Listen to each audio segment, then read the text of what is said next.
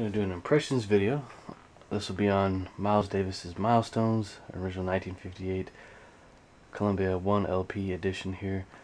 It's a original first pressing. I looked it up on Discogs just to make extra sure. Got this for a really good bargain. I was very pleased to find this. One other seller had it for 4 or 5 times the amount that I got this guy for. I mean, you can just tell by the age of this guy. It's an original, and it is in mono. And I had a choice between another copy of this original pressing, first pressing by Columbia, and a 2012 Moe Fidelity, I think it's 2 LP release on 45 RPMs. That was a little bit more than this guy, surprisingly. So I snagged him, thinking, oh, I don't have any original jazz records, and I wanted to listen to what the original recording sounded like. I'm talking about the original. Maybe in the future I'll purchase the Moe Fidelity vinyl remastering in order to compare this to it, and I will be comparing this to the Moe Fidelity Super Audio C, which I have and I have not listened to yet. Just kind of sitting on it for probably 2-3 years now. Just never got around to opening it and playing it. Just iconic cover here though, and the songs on here. So you have Philly Joe Jones on drums, Paul Chambers on bass, Red Garland on piano, John Coltrane, of course, playing the trumpet, and Julian Cannonball Adderley. I think he's playing yes, sax, and John Coltrane on tenor sax. So stellar lineup here. It's very similar to the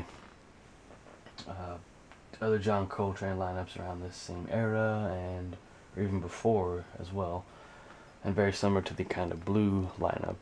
And that's another iconic album. If I can find more original pressings, first pressings of Miles Davis records for a good price, I will pick them up.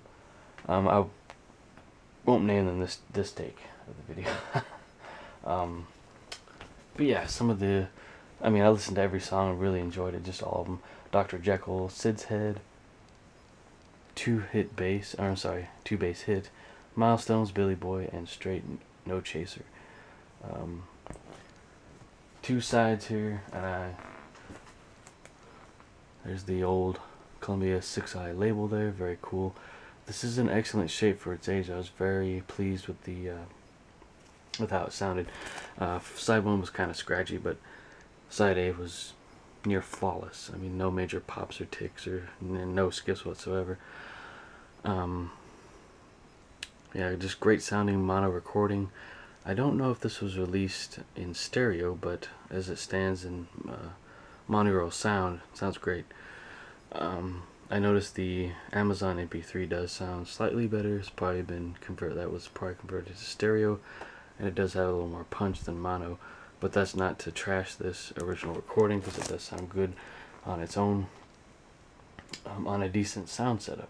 And I know I say that every video, but I would highly advise that newcomers getting to vinyl do not buy a Crosley turntable unless you're just buying, really cheap records. You don't really care about sound, but for me, I care about the sound. I don't want my records to be ruined by a cheap needle and crummy player, and that's what those are. The $50 Crosley turntables that are in a faux suitcase. Now this is Deep Groove, and I do stick all my higher end records, or records I know I'm gonna keep and play for years to come, in these Moe Fidelity anti-static archival quality non-scratching plastic bags here.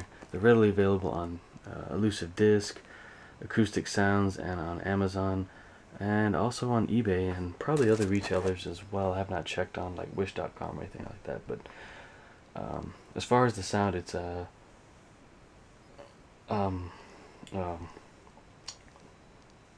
trumpets up front, the drums are in the background, bass is very clear, so it's like almost like you're there listening to the band play for you in the studio. I mean, it has that real realism to the sound, the good quality, clarity. So I'd highly recommend picking up this first pressing if you can. If you can find it for a good price, I would not pay hundreds of dollars for this. That's just me, because I'm on a budget. I'm not getting the money that I used to, since we all got basically pay cuts and no bonuses, as far as I know. But yeah, just iconic record here. This came out before Kind of Blue, and it is modal jazz. So this is what this, was the start to that. Leading up to Kind of Blue. Kind of Blue was the icing on the cake when it comes to modal jazz.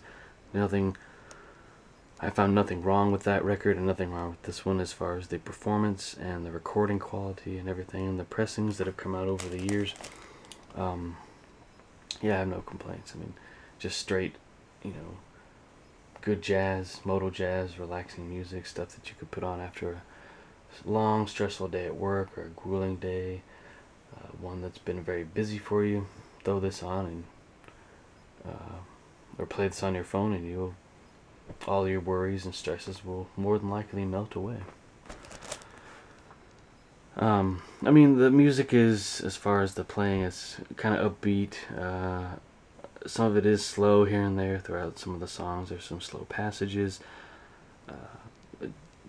Generally just a great album. I have nothing bad to say about it at all. So that is my impressions of the first pressing of Miles Davis's Milestones, originally released in 1958. Thank you for watching.